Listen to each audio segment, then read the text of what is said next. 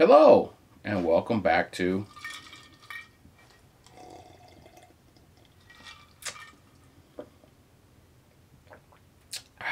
Growing FPV.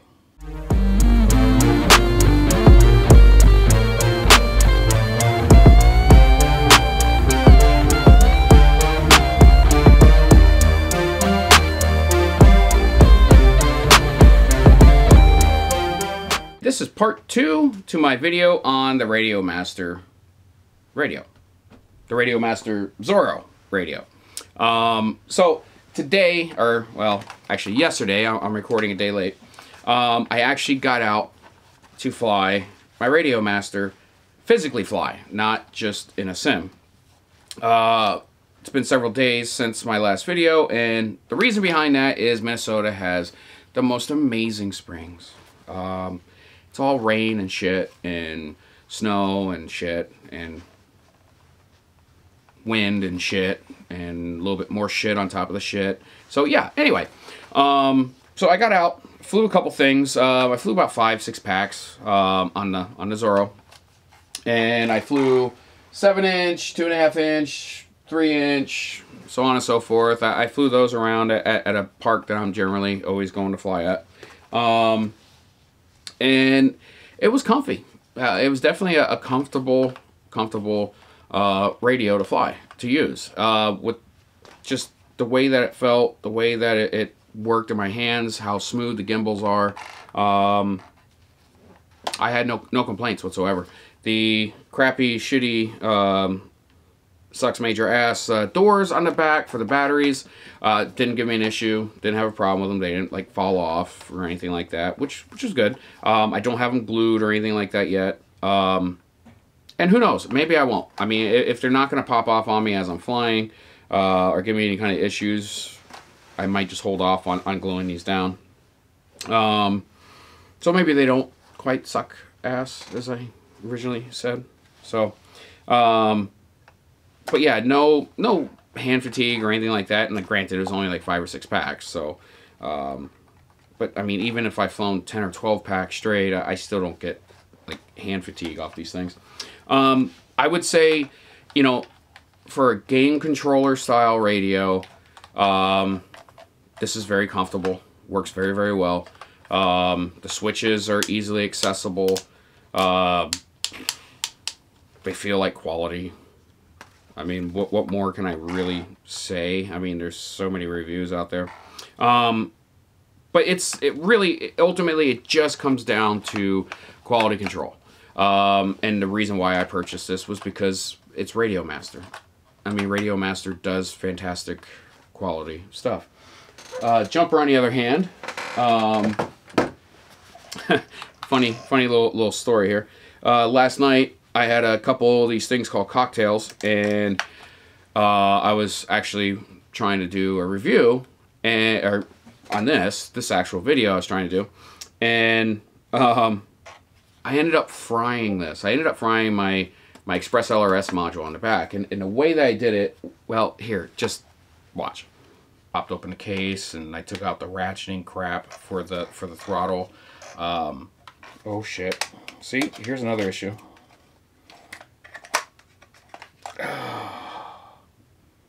Well, I just fried this. So, yeah, this just fried. Literally in my hands. This just fried. If you put it in backwards, it fries everything. Wow. Okay, that's great.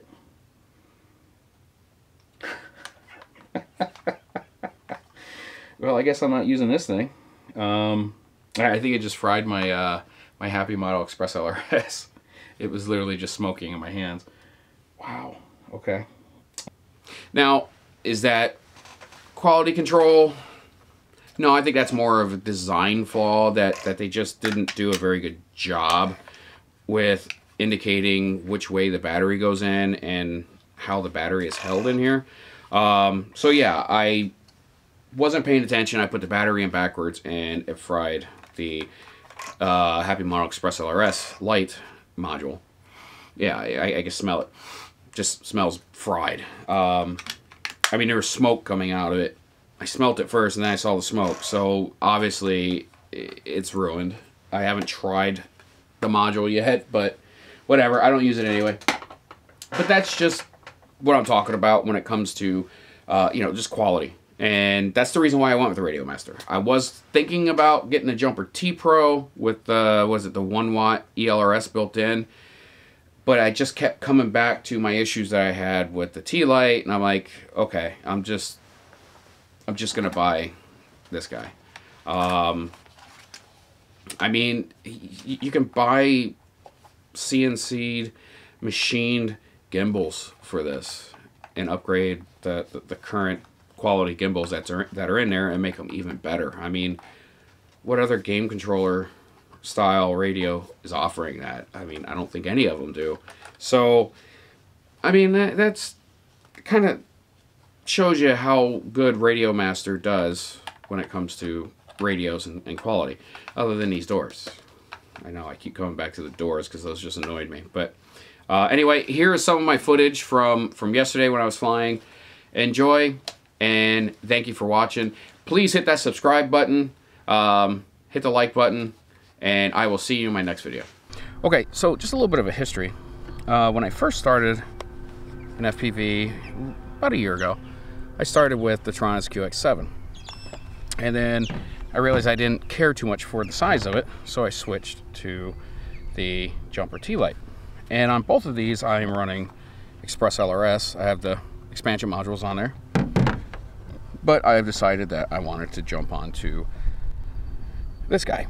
Now, as far as radios go, I mean, they kind of all work relatively the same. Once you put one of these modules on there, this radio is going to get the same distance, same range, same everything as, let's say, a TX16S with the same module. I mean, there's not much different other than the feel, the ergonomics, and like the gimbals. That's really where it comes in the quality of it.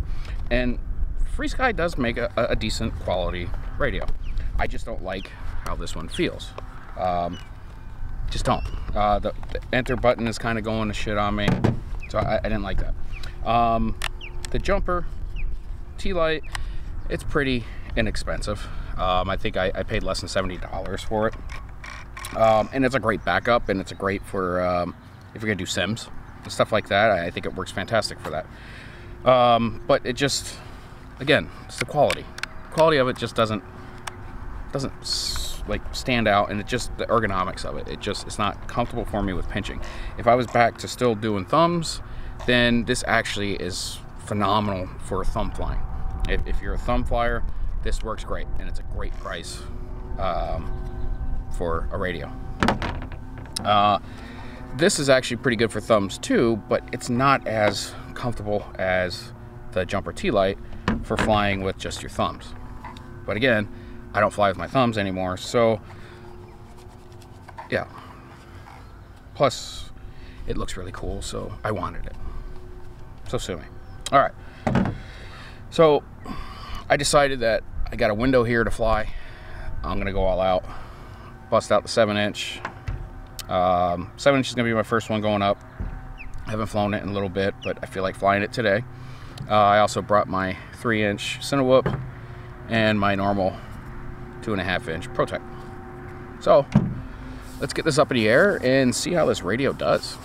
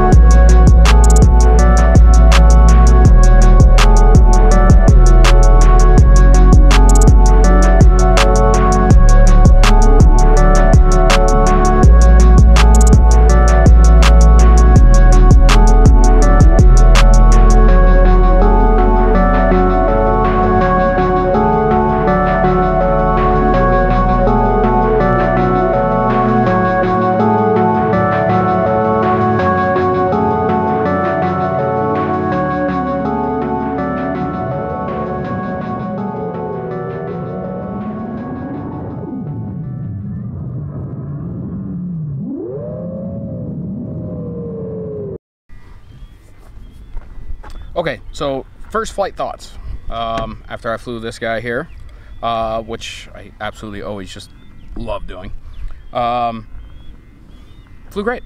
I mean, to be honest with you, it flew very similar to the control and everything like that. It was very similar to my other radios. However, like an idiot, I forgot to bring my lanyard to connect to it, so kept finding myself going like this with it, which is fine. I live with it. Ergonomically, feels great.